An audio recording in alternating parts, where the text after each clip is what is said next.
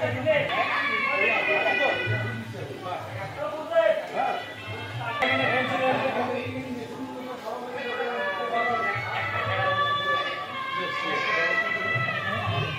মরে যাচ্ছি, দেখো তুমি দেখো দেখা হয়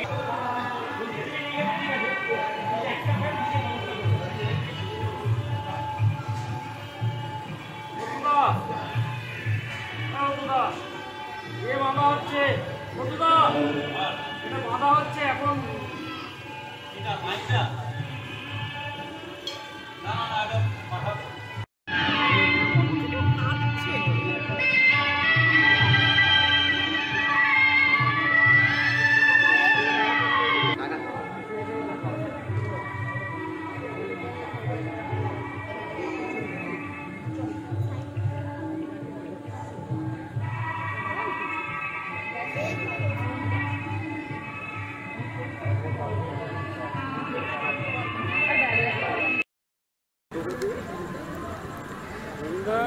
সন্ধ্যা ঘনিয়েছে। টিভি নিউজ 10-এর পুজো পরিক্রমা চলতে চলতে এই মুহূর্তে এসে দাঁড়িয়েছে সৃজন সার্বজনীন দুর্গোৎসব পুজো কমিটিতে। এই মুহূর্তে আমরা এখানে এসে যে দাঁড়িয়েছি দেখতে পাচ্ছি যে শৈশব বাঁচানোর যে প্রচেষ্টা তার থিম তুলে ধরা হয়েছে এই পুজো কমিটির তরফ থেকে। হাতে মোবাইল, খাঁচার মধ্যে বন্দি এক প্রতিমূর্তিটি একটি বাচ্চা।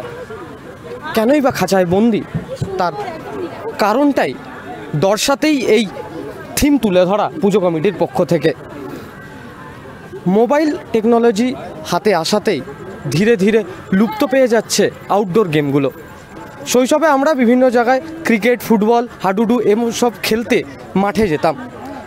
বিভিন্নভাবে সামাজিক খেলাধুলার মধ্যে দিয়ে নিজেদেরকে নিয়োজিত করে রাখতাম, কিন্তু মোবাইল এবং তথ্য প্রযুক্তি এগিয়ে আসাতে ধীরে ধীরে লুপ্ত পেয়ে যাচ্ছে। পাবজি, কল অফ ডিউটি এরকম গেমের মধ্যে আসক্ত হয়ে পড়ছে শৈশব।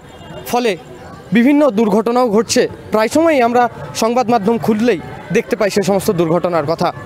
সেই থিমকেই কাজে লাগিয়ে সচেতনতা বার্তা দিতেই, সমাজকে সামনে সচেতন করতেই এই থিমেই পুজো তুলে ধরেছে সৃজন সার্বজনীন দুর্গোৎসব কমিটি।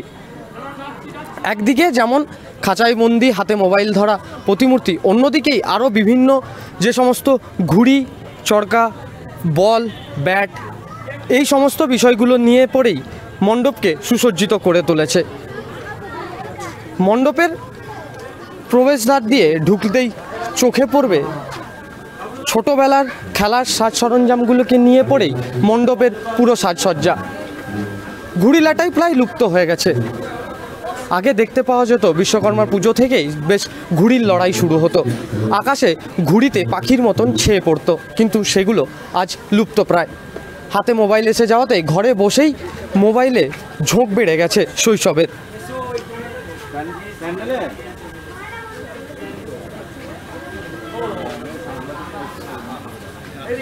প্যান্ডেল সজ্জাতে বিভিন্নভাবে ব্যবহার করা হয়েছে সমস্ত ব্যাট, বল, ব্যাডমিন্টন, ছোটোবেলায় যে সমস্ত খেলার সরঞ্জামগুলো ছিল সব কিছু নিয়ে।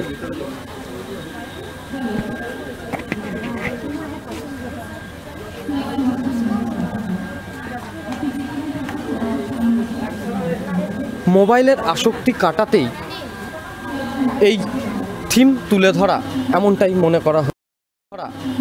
মনে করা হচ্ছে। প্রতিমার দিকে চোখ ফেরাতেই দেখতে পাওয়া যাবে এক অভিনব দুর্গা প্রতিমা। শিব দুর্গা সম্মিলিত এক প্রতিমার প্রতিরূপ ফুটিয়ে তোলা হয়েছে।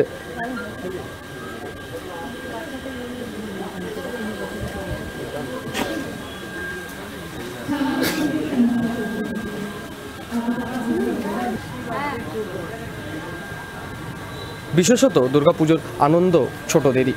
এমনই ছোট কচিকাচা ঠিক এই পুজো মণ্ডপে ঘুরতে এসেছে। জেনে নেব তাদের কেমন লাগলো এই থিম। ঠাকুর দেখলে, প্যান্ডেলও দেখলে, কেমন লাগলো, কি বুঝলে, কি করতে চেয়েছে এরা এখানে? আমার খুব ভালো লাগলো। এখানে বলতে চেয়েছে যে বেশি মোবাইল দেখা ভালো না, আর বেশি পড়াশোনায় চাপ দেওয়া ভালো না, এইসবই বলতে চাই। পড়াশোনায় চাপ দেওয়া ভালো না বলতে চাই? হ্যাঁ, কিন্তু মানে ততটাই পড়াশোনা করা যায়, যতটা উচিত ততটাই পড়াশোনা করা উচিত। আর বেশি পড়াশোনা করলে শরীর খারাপ মানে হতে পারে। আর মোবাইল খেলো? তুমি মোবাইল ঘাটো? একটু দেখি। একটু দেখো? কি করো মোবাইলে? ইউটিউব দেখি। ইউটিউব দেখো? ইউটিউবে কি দেখো এমন? মাঝে মাঝে আমি কিডস চ্যানেলগুলো দেখি, আর বাইজুস যদি মাঝে মাঝে খুলি তখন। বাইরে খেলতে যাওয়া হয় না, পরীক্ষার কদিন হয়নি, আর এখনো হয়নি, কিছুদিন পর বেরোবো। কিছুদিন পর বেরোবে? হ্যাঁ। কোথা থেকে আসছো? কৃত্তিবাস নর্থ। নাম কি তোমার? তিয়াশা ঘোষ। যেমনটা ঠিক ছোট্ট দর্শনার্থী, কোচি দর্শনার্থী, তার থেকে জানতে পারলাম তিয়াশা থেকে, সেও বললো যে সারা দিনটা ইউটিউবেই তার সময় কেটে যায়, বাইরে খেলাধুলাটা তার হয় না। ঠিক এই ভাবনাটাকেই তুলে ধরা সৃজনের পুজোর কমিটির। আমরা আমাদের সাথেই পেয়েছি আমাদের টিভি নিউজ 10 চ্যানেলের ব্যুরো ইন চিফ। তাকে জিজ্ঞেস করব যে এইখানকার পুজোর থিমের ভাবনাটা তার কেমন লাগলো ভাবনাটা এখানকার পুজো? এখানে পুজো মণ্ডপে ঢুকে আমার যেটা মনে হলো, একটি লাইন আমি দিয়ে শুরু করছি, দাও ফিরে এ শৈশব। এবং খুব মনে পড়ে গেল কবি সুমনের সেই গানটি, পেট কাটটি চাঁদিয়াল মোমবাতি বাগ্গা, আকাশে ঘুড়ির ঝাঁক মাটিতে অবজ্ঞা, বয়স 12 কি 13 রিক্সা চালাচ্ছে, আকাশে ঘুড়ির ঝাঁক ছেলেটাকে ডাকছে। সত্যি আমরা এই হাইটেক দুনিয়ায় শিশুদের জন্য যে একটা বিস্তীর্ণ পরিসর, তাদের মানে বড় হওয়ার যে একটা বিস্তীর্ণ পরিসর, সেটা কিন্তু আমরা এই হাইটেক দুনিয়াতে তাদের এই পরিসরটাকে সংকীর্ণ করে দিয়েছি। অর্থাৎ একটা ধরা বাঁধা গতিতে, একটা কঠিন, একটা জমাট শিডিউলের মধ্যে তার শৈশবটাকে আমরা কেড়ে নিচ্ছি, সেখান থেকে দাঁড়িয়ে আমরা আগামী দিনে শিশুর মানসিক বিকাশের চরম ব্যাঘাত ঘটাচ্ছি। এবং সেই ব্যাঘাত ঘটানো থেকে বিরত থাকতে যে বার্তাটা দেওয়া হয়েছে এবারে এই মানে দুর্গাপুজোর এই পুজো মণ্ডপের মণ্ডপ সজ্জায়, এবং তার পারিপার্শ্বিক যেভাবে এখানে মণ্ডপের সাজসজ্জা হয়েছে, সেখানে একটা সচেতনতার বার্তা দেওয়া হয়েছে। একটাই বার্তা, যেটা হলো শৈশবকে কেড়ে নেওয়া চলবে না, শৈশবকে ফিরিয়ে দেওয়া হোক এবং শিশুকে তার মতো করে মানে বাঁচতে দেওয়ার একটা অধিকার দেওয়া হোক। সর্বোপরি মানে একটা অভিনবত্ব আছে, তো বলার কোনো জায়গা নেই। এবং একটা সামাজিক দায়বদ্ধতার ছাপ রেখেছে এই পুজো মণ্ডপের সাজসজ্জা, এটুকু বলতে পারি। আমরা একই সাথে পেয়েছি এখানকার যে পুজো কমিটি রয়েছে, সৃজন দুর্গোৎসব যে পুজো কমিটি, তারই কর্মকর্তাদের শুনবো তাদের থেকে, তাদের মাথায় এই ভাবনা এলো কোথা থেকে এবং কেনই বা এই ভাবনাই তুলে ধরতে তাদেরকে আসতে হলো। অ্যাকচুয়ালি বলি, আমাদের তো এটা 41তম বর্ষ চলছে, তো আমাদের এটা মনে হয়েছিল, আমরা একদিন বসে ঠিক করেছিলাম যে আমরা তো অনেক কিছু দেখছি, এবং যেহেতু একটা পুজো কমিটি শুধুমাত্র পুজো করে তার সব দায়িত্ব শেষ, এটা মনে হয় না। আমাদের কিছু সামাজিক দায়বদ্ধতা আছে, সমাজের কাছে আমাদের কিছু বার্তা পৌঁছে দেওয়ার আছে। সেটা হচ্ছে আজকের দিনে যেটা সব থেকে জ্বলন্ত ভয়ঙ্কর সমস্যা, সেটা হচ্ছে আমরা দেখছি, যেটা আমরা থিমে করেছি, শৈশব চুরি। আমরা কিন্তু শুধু শৈশবকে এই সমাজ নয়, আমরা যারা বাবা মা আছি তারাও কিন্তু চুরি করে নিচ্ছি। এই যে এখনকার ছেলেমেয়েরা একদম 8 থেকে 80 প্রত্যেকে কিন্তু এখন মোবাইলের মধ্যে খাঁচাবন্দি, যেটা আমরা দেখিয়েছি, খাঁচাবন্দি হয়ে গেছে। এবং এটা যে আগামী দিন কত ভয়ঙ্কর, আজকে একটা বাচ্চা ছেলে জানে না হয়তো যে তার এই মোবাইল ঘাঁটতে ঘাঁটতে আগামী দিনে তার নার্ভাস সিস্টেমটাই ব্রেকডাউন করে যাবে, তার সেই বোধটুকু নেই। আমাদের কাছে এমন ঘটনা আছে, আমরা দেখেছি যে কোনো বাচ্চা তার মাকে বলছে, মা আমার এই ইংলিশটা একটু দেখিয়ে দাও, তার মা তখন বিছানায় শুয়ে শুয়ে মোবাইল ঘাঁটছে।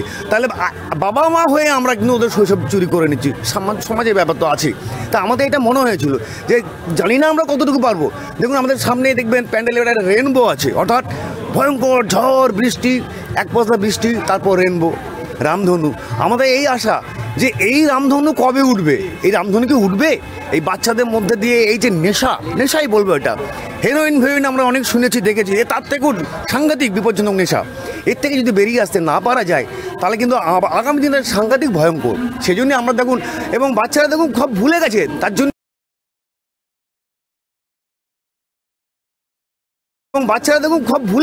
তার জন্য আমরা কিন্তু এঁকেছি। দেখুন ঘুড়ি, ছোট ছোট ব্যাট বল আপনার যেগুলো বাচ্চা বয়সে আমরা হারিয়ে এসেছি, অর্থাৎ আমরা বলতে চাইছি আমাদের শৈশবে আমরা ওগুলো একসময় ঘেটেছি, খেলাধুলা করেছি, পড়াশোনাটাও করেছি। এখন দেখতে পাবেন খেলার মাঠ আছে, বাচ্চা নেই। তার মানে কি তারা খেলা ভুলে গেছে। আমরা দেখেছি, আমি নিজে দেখেছি, একজন বন্ধুর সঙ্গে বসে গল্প করবে, কোথায় না তারা মোবাইল নিয়ে ব্যস্ত, তারা কথা বলতে ভুলে গেছে। বেশ, তাহলে আপনারা বলতে চাইছেন যে যেমন যে থিমটা তুলে ধরেছেন সেটা সমাজকে সচেতন করতে এবং বাবা মাকে বিশেষত এইভাবে এগিয়ে আসতে, অবশ্যই এগিয়ে আসতে। কিন্তু বিভিন্ন শিক্ষাক্ষেত্রে দেখা যাচ্ছে মোবাইলকে অগ্রাধিকার দেওয়া হচ্ছে এখন যে পর্যায়ে এসে দাঁড়িয়েছে। একদম ঠিক আছে, সেই ক্ষেত্রে গিয়ে পরে ছেলেমেয়েরা তো সেই পড়াশোনা করতে গিয়েই পরে তারও বেশি করে আসক্ত হয়ে পড়বে। অবশ্যই দেখুন, একটা কথা আমরা ছোটো থেকে পড়ে আসি যে বিজ্ঞান আশীর্বাদ না অভিশাপ। তো যেমন এর আশীর্বাদও আছে, সোশ্যাল সাইট অবশ্যই মোবাইলের ভীষণ গ্রহণযোগ্যতা আছে, বাট এটাকে যদি আমরা অন্যভাবে মিসইউজ করি, যেটা আজকের ছেলেরা করছে বা মেয়েরা করছে, শুধু তাই না, আমি আবারও কথা রিপিট করছি, 8 থেকে 80 ওরা ইউজ করছে, এটা তো আমাদের বিপদ থেকে আনছি। আমাদের শৈশবটাকে আমরা চুরি করে নিচ্ছি, আমাদের বাচ্চাদের শৈশবটা আমরা ছিনিয়ে নিচ্ছি, তাই এটা তো ঠিক না। এই বার্তাই আমাদের আছে। পুজোতে লক্ষ্য করা গেল সেটা হচ্ছে দুর্গা প্রতিমা, অভিনব দুর্গা প্রতিমা, এই কনসেপ্টটা কেন? দেখুন, এই কনসেপ্টটা বলতে পারেন যে হয়তো বাবা মার উদ্দেশ্যেই হয়তো। দেখুন আছে যে বাচ্চাকে এখন বাবা মা বাচ্চা নিয়ে বেরোয়, একদম যারা বাচ্চা, কিন্তু তার সেখানেও দেখবেন মোবাইল, অর্থাৎ বাবা মায়ের একটা ভূমিকা আছে, সেটাকে আমরা শিব দুর্গাভাবে আমরা ভাবতে পারি যে তারা তার সন্তানদেরকে সঠিকভাবে এগিয়ে নিয়ে যাবে, আগামী দিনে দিশা দেখাবে, সেই তার থেকে আমাদের এই ভাবনাটা। আমরা এতক্ষণ ধরে কথা বলছিলাম সৃজন দুর্গাপুজোর দুর্গোৎসব কমিটির যারা কর্মকর্তা রয়েছেন তাদের সাথে, তাদের থেকেই জানতে পারলাম তাদের এই থিমের চিন্তা ভাবনাটা কেন। মোবাইলকে দূরে সরিয়ে রেখে খোলা আকাশে মুক্তভাবে জীবনযাপন করতে হবে, এই ভাবনাকেই তারা তুলে ধরতে চেয়েছেন তাদের থিমের মাধ্যম দিয়ে। দুর্গাপুর থেকে দেবজ্যোতি ঘোষ, টিভি নিউজ 10।